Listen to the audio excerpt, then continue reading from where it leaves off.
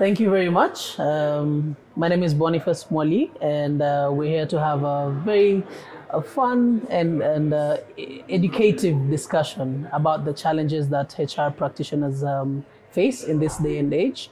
And I have two guests here with me today. I'm going to invite them to introduce themselves, starting with you, Elina. Maybe you can let us know a bit about yourself, what you do, and why you're here today. Susana? Asante, Boni. How are you? Fine, thank you.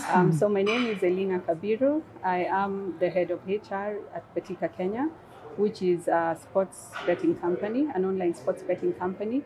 Currently the largest and the biggest sports betting company in Kenya. Yes. Karibu sana. Asante. Joyce? Thank you, Boniface. My name is Joyce Nyakundi. I'm head of human resources at East African Gas Oil Limited. We're a retail and wholesale oil and gas company across East Africa. Yeah, thank you. Given the high rate of unemployment, candidates really need to differentiate themselves from the rest of the pack, you know. So it's not enough that you have, let's say if it's in this particular case, an LLB from whichever institution. It's what do you bring, what's extra that you bring to the table. So it's more to do with maybe your business etiquette, starting with the way you do your applications, because when you do make an application, that is the first time an employer gets to interact with you from a very remote setting. But then what feel or what vibe do you give them? Do you give them the vibe of you're someone who's open to learning, someone who's self-aware, someone who has potential to grow within the company, and also use whatever skills that you've learned, you know, from wherever it is you've gone to school. So you really need, and then you have to give them that edge where they look at you as someone who could quickly come and fit into the culture. So it's more of your attitude and trying to match it with what you think their culture is like. There are different people who can really make your CV, not in terms of content, but just how you present your content in a way that's easy and quick to read and also engaging, you know. So you can use some buzzwords that you think can, you know, catch the employer's attention, and just, you know, putting a bit of maybe numbers or short statements that really capture the audience's attention, because again, as you said, sifting through 200 CVs is a lot of work. Yeah. So I want to look at a CV that I also, you know, like what I see. Okay. Yeah. So and even use matter, right? Yes, and even use of color, of course, not too much, but just enough in a professional way. Great. Yeah. And maybe Joyce, you can shed a bit of light on what happens on the employer's side. As Elina said, begins by the CV being attractive, yeah, and also having the key areas of interest to the company. Yeah. By the time we're advertising, we have a job description put out. That JD speaks about the position at length. Yeah. So by the time you're putting in your application, you need to look to it that it's really matching with what is being advertised for. Yeah. If the advertisement really matches, if the candidate's CV matches the advertisement, at that point the engagement begins. Yes, we have recruitment softwares which we can give commands to, yeah, to delete or maybe to onboard certain specifications that we need. So as we said, 200 applications can be too many. At that point, it keeps cutting to the number that you want based on the specifications that you need in a candidate. At that point, you also engage headhunters, yeah, recruiting companies who will come in handy when we are also headhunting for candidates at that given time. So again, being a HR office means that you have to collaborate with the hiring managers. So it could be, of course, in a corporate setting, then you have the different managers within the different functions that exist in a company, and depending on who's asked or whose department is in need of the resource, then you need to work with them in as much as you've defined a JD already. to do the shortlist, yeah, because they also they are the technical experts actually in their area. And so for you, you'd be looking at what maybe is not, because of having the experience of looking at so many CVs and engaging so many candidates, you'd be able to maybe spot gaps in a CV, probably better than a hiring manager. But in terms of just whether they meet the minimum qualifications for the role, then that you also have to collaborate and allow the manager to be able to do the shortlist. So once you do that, then and you have agreed on the shortlist, and also agreed on what assessment criteria or the screening criteria that you're going to use, then you go ahead and execute it.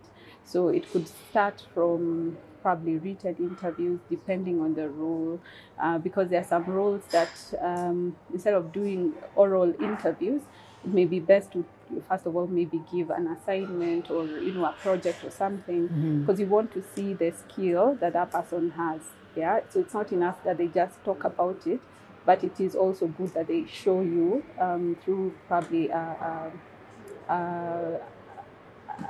project that you've given them, what it is that they can, yes, practically. Okay. And because then you'd be judging apples with apples, you've given one assignment to different people who have what you think are the right skills for the role, then you can see the originality in each candidate's work. Okay. So, so that can, of course, you have your panel of interviewers who can then look at assess the work and be able to then shortlist the right number into the next stage. So on like that, depending on role to role again, and even the seniority of the role, you could employ things like psychometric tests, which have really come in handy, because there are also candidates who are interview ready. So they come and give you, the right impression. They say the right things, But then when you put them to task, once you employ them, you notice there was a gap. So it all, the quality of the person who you end up with at the end of that process is really determined by the screening criteria that you use. Okay. So how practical or how relevant is it to the role, and also the variety, so that you can keep sifting and just getting the people who you really, really need to take to the tail end of that the process. Yeah. Great. Having worked with the recruiting companies that through the softwares, it's really been helpful. It fastens the process, eases the process, and it also makes you get the right candidates, because you're able to really narrow down to the qualities that you need in a candidate. As Elina said, the employment rate is quite high. It is quite high. So in a given position, you can have people even with no academic background that really matches with the job that was advertised for. However, you really need to narrow down from the 1,000 applications that you receive to 5. So the softwares have really been helpful to us over the years, and we really commend more HR practitioners to use softwares that are helpful to us. I think branding is absolutely important and critical, because the same way an employer is scouting for talent, is the same way talent is also assessing, these different employers and, making a decision that I prefer this brand because it speaks to maybe my values, or it's aspirational and it looks like a really, really nice, fancy place to work, or I've had really good things about it. So you really can't underestimate the power of brand, and even just brand visibility across, say, your recruitment assets and even as a professional. I think just remaining authentic, as a brand, and increasing the touch points that you have within the organization for your internal consumers, who are your employees, will really, really go a long way into making that brand sell, because you may have fancy colors, fancy, logos. you may be everywhere, but say if you don't have that credibility, and your employees or your ex-employees could be your brand ambassadors, or they could be your brand killers. So if they really truly believe in that brand as an employer brand, they will sell you. Yeah. Great. Thank you. Most companies might not have been prepared for COVID as much, and most were used to people working from the office. So a lot had to be done for people to really work remotely, and also managing performance of staff remotely is not as easy. There are so many distractions outside, but we are really looking to enhance the working from home idea. Even post-COVID, it can be a really good and interesting way of really doing business and really engaging staff. A way that we are going about it to ensure that staff are able to work and productively deliver from home is have tasks assigned to them timely. While at home, they can execute their tasks. At the end of every day, they're able to have a catch-up session with their supervisors to just give a brief of how the day has been and also their achievements. The assignments can be uploaded in the different ERPs that the companies use, and line managers are able to assess the staff's productivity daily, weekly, monthly. Most of the companies were caught off guard when COVID happened. We really didn't have a framework, or most employers didn't really have a framework to support remote working. However, almost 2 years in, we've continued to draw some learnings from this pandemic. And first of all, it's to realize that we have to change our mindsets as employers, or even as HR professionals, to accept that there's a new normal, and the new normal may result in a hybrid approach to work arrangements, where you have both employees coming physically to the office and also working from remote spaces. It's also good to take stock of the different roles that are there in the organization and see which ones can practically be, supported from home, and which ones require that, the employees come physically. Then also we have to rely on systems, because collaboration is important. And now there can't be really effective collaboration without the power of technology and the systems. So how good your collaborative systems are will determine also the productivity levels of the employees. So it's a combination of things, and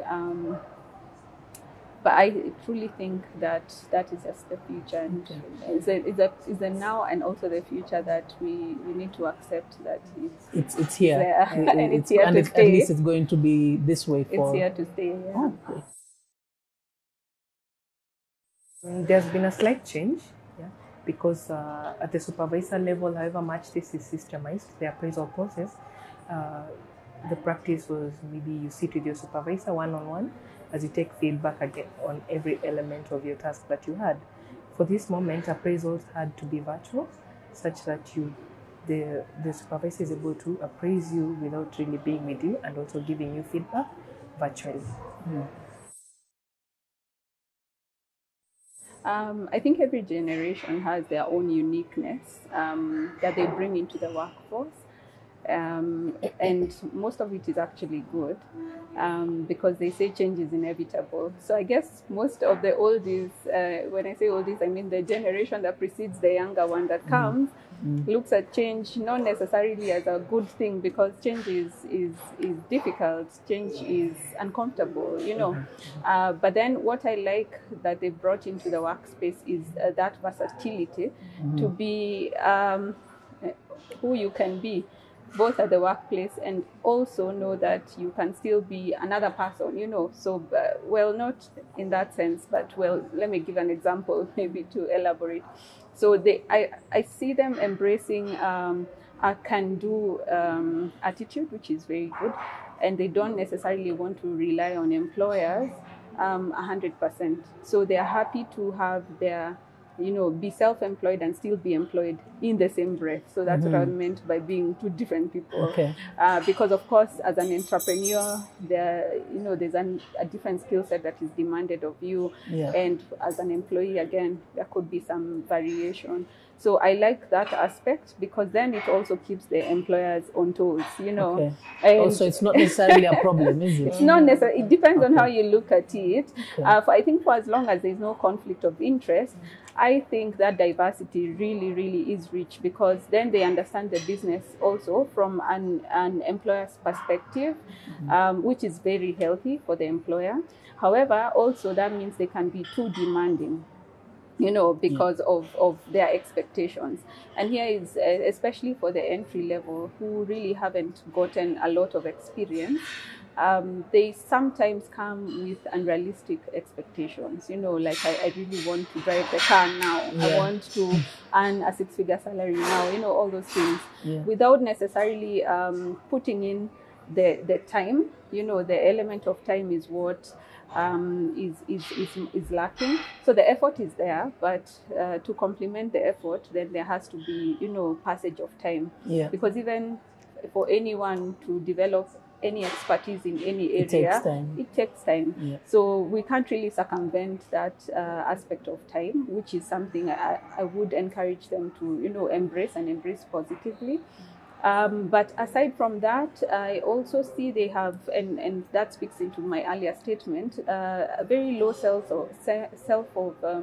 of loyalty rather to the organization, because they don't look at an employer as someone, or as an institution, or as an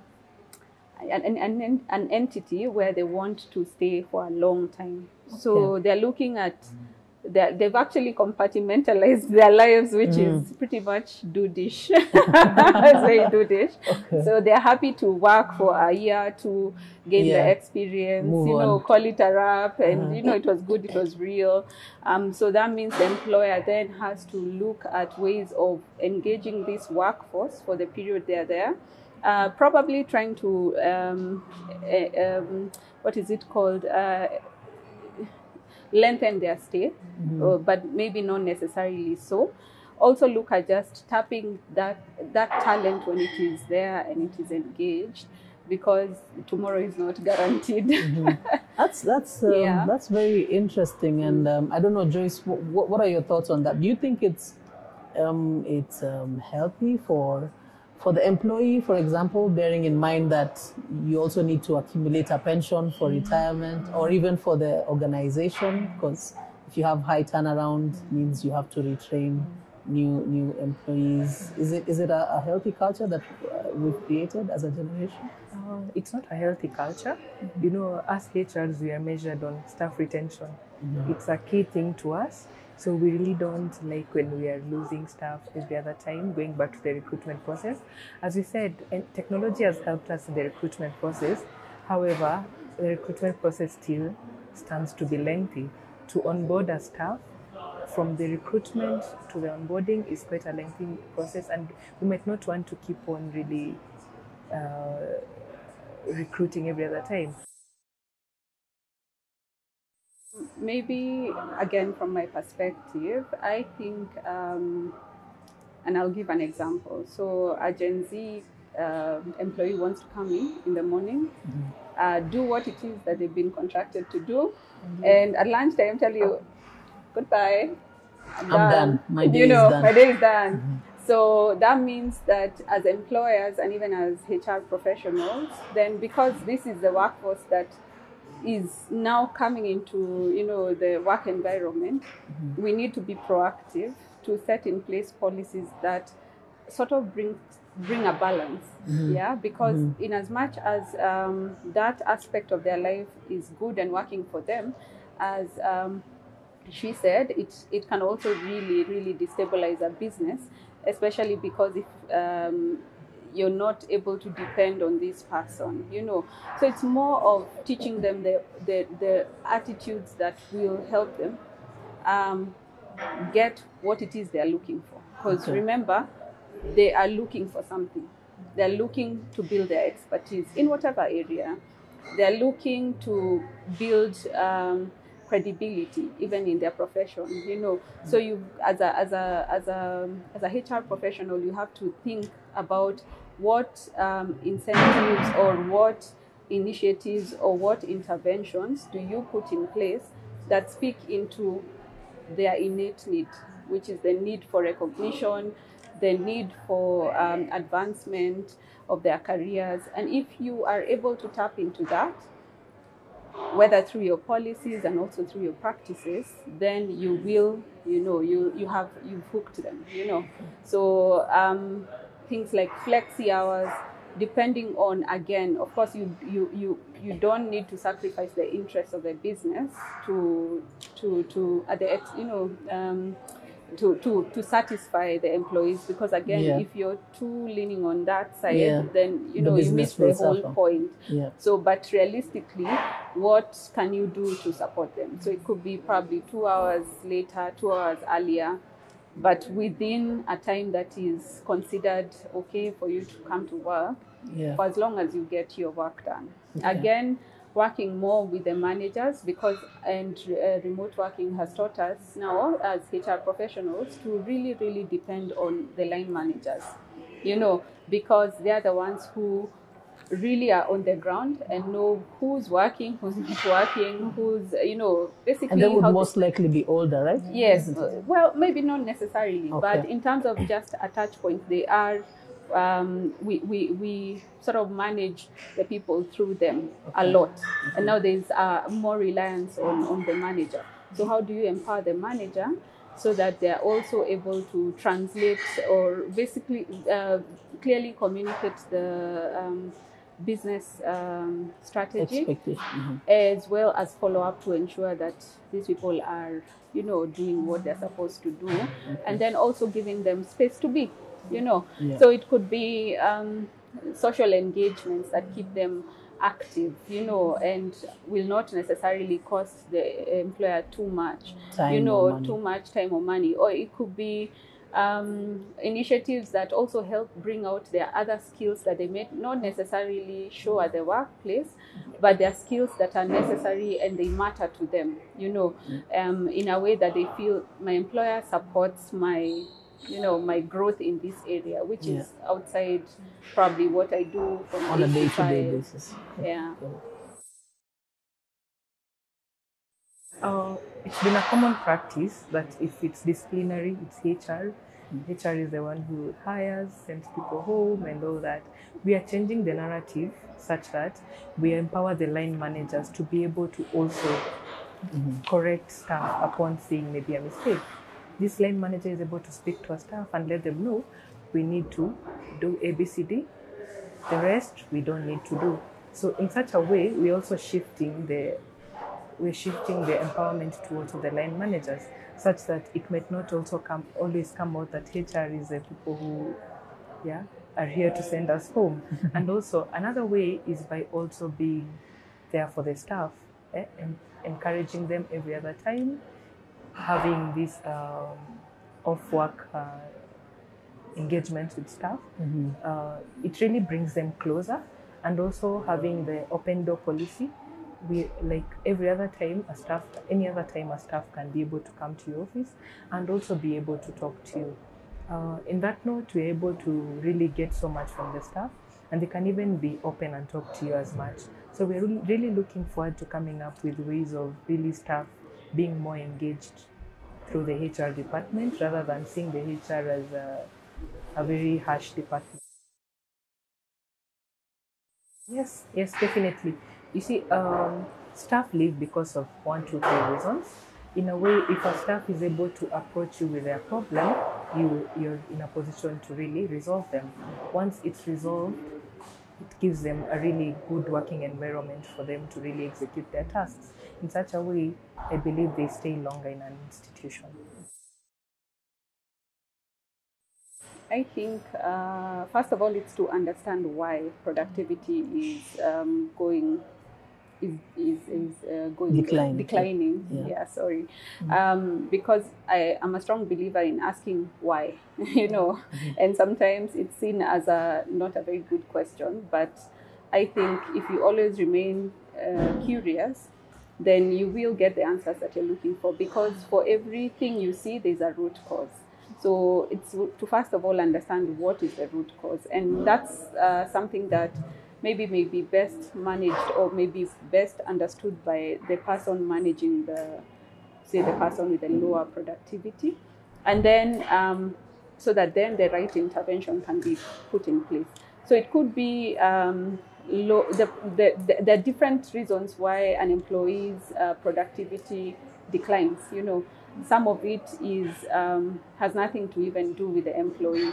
So again, that's where you come in as an employer to be a caring employer, but still firm, in a firm way, because at the end of the day, the contract of employment is pegged on performance, So in as much as you may want to really understand where the employee is at, you may give them interventions that help address the areas where there are concerns, but then also put an expectation that even as we do this as an organization, we are requiring to see a different kind of output, which is the expected level of performance.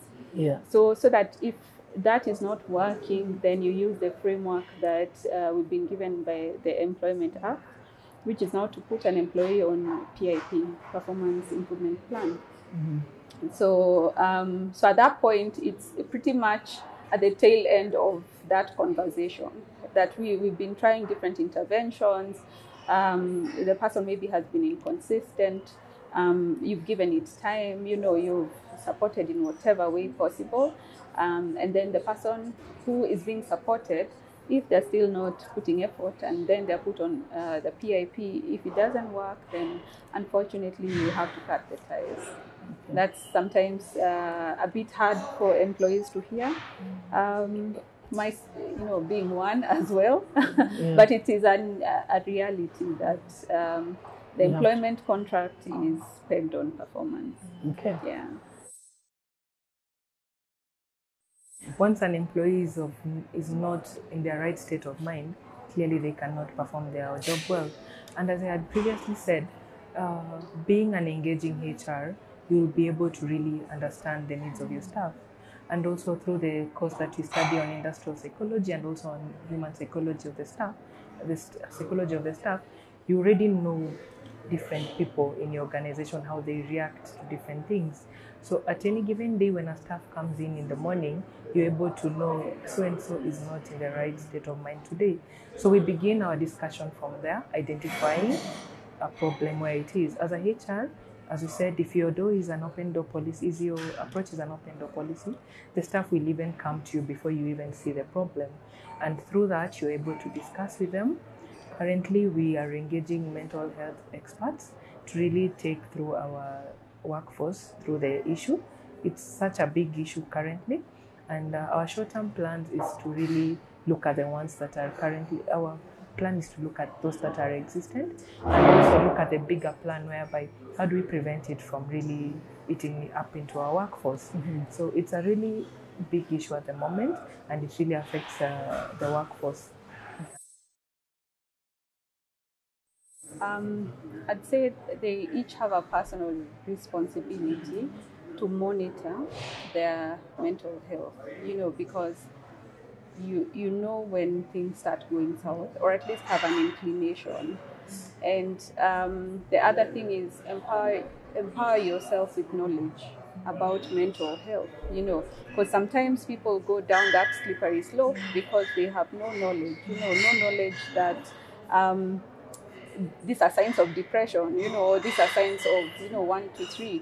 So how do you get that knowledge so that you're well equipped, so that if you get stressing environments, or rather stressors, the bad stressors, they are not pulling you down, or at least you're able to know, I need help and I need to call on the next available person, Also learning coping mechanisms or coping skills, because in life there will always be stressors, whether at work or at home. So how do you cope, with everything that's happening? And the other thing is checking up on each other, at the workplace, especially before COVID. The fact that we all used to be in the office, it it meant I spent a lot of time with my colleagues, you know, and of course, within my circle, there's one or two people who really knows me and can say, well, Elina today looks like she's having a rough day, you know. So can I, you know, just nudge her a little bit and find out what's happening? Are you fine? You know, because sometimes it's easier to talk to someone who you can relate with than someone who's, you know, just out there. So it's and also just surrounding themselves with positivity, you know, because especially again when the pandemic began, it was mostly doom and gloom, you know, a lot of uncertainty, a lot of anxiety, and even as we've seen, say, the new variant that has come in, there are a lot of losses that we are processing. Initially, we were processing losses of livelihoods. Now we are processing more of, you know, deaths, and that can get really dark. So it's just to find a support system and be able to be vulnerable in that space with them. Yeah. Okay. All right.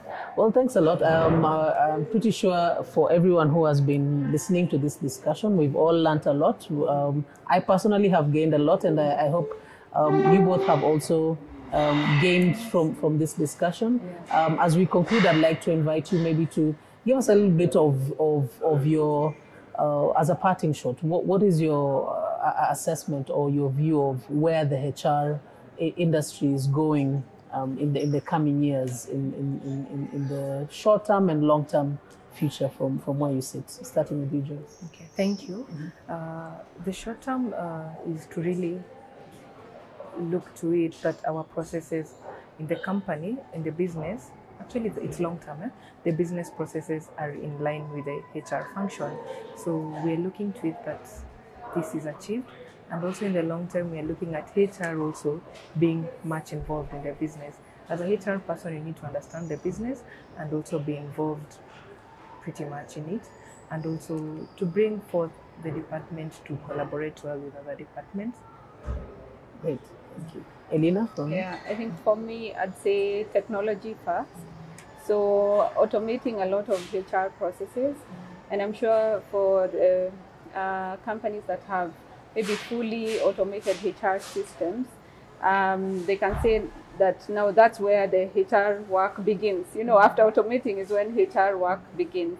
So I guess to be more human, because as we get into the new era, and even as we continue to be in this space, we see a lot of now social distancing, which at some point now will create a deficiency in social skills, you know, and how do we then prepare these people, because they're going to come into the workplace, you know, and they don't really have the social skills. They've been, you know, doing TikTok behind doors, and they're very confident.